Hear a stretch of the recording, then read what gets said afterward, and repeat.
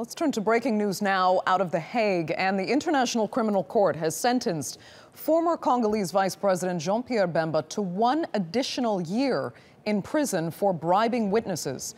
Now, Bemba is already serving an 18-year sentence for war crimes committed in the Central African Republic. Prosecutors said he worked to manipulate at least 14 defense witnesses into lying in that trial. And TRT World's Fidelis Mbah joins us now live in the studio for further analysis. Retroactively adding a year onto an 18-year sentence, how does that work and why?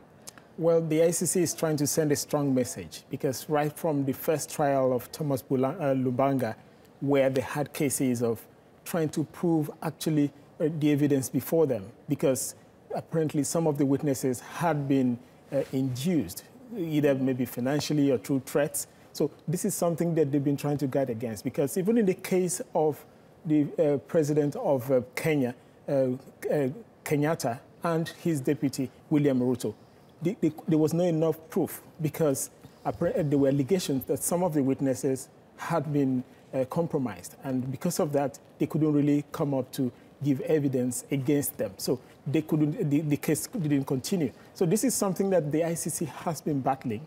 And this is the first direct, trial of people who have been accused of tampering with witnesses. And this is like sending a very strong message that, look, it's not going to be business as usual, because it's been really frustrating for the ICC. And I think this would, to some extent, also try to deter others who might want to a similar line to frustrate proceedings at The Hague. Okay, so obviously they hope this will work as a deterrent of sorts.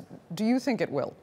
Well, to some extent, because this is like, before now, people were getting away with it.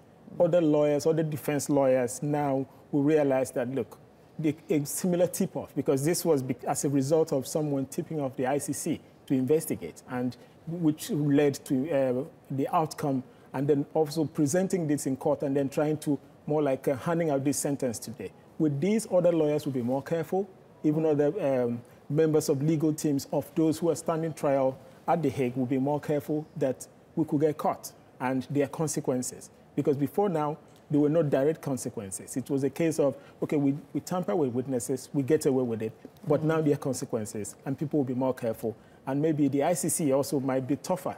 Maybe this is just the first time.